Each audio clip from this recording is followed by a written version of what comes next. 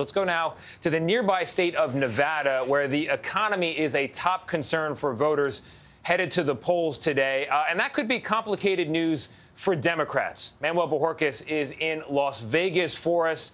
Manny, good morning.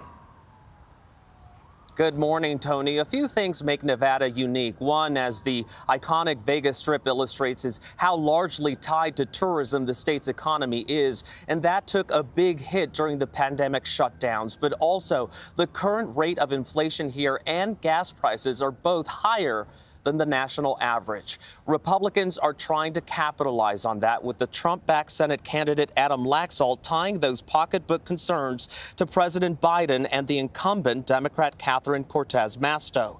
Laxalt is especially focused on winning Latino voters, who are expected to make up 20% of the vote this cycle. The state's most powerful union, however, the culinary workers, they've thrown their support behind Cortez Masto, and the members of that union have knocked on 1 million doors in Las Vegas and Reno to try to get out the vote. Cortez Masto was joined by Secretary of Transportation Pete Buttigieg last night, a final push to retain what some have called the most vulnerable Democratic seat in the Senate.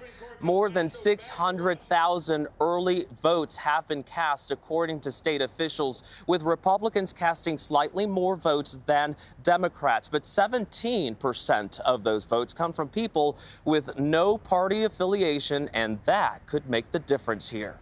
Tony?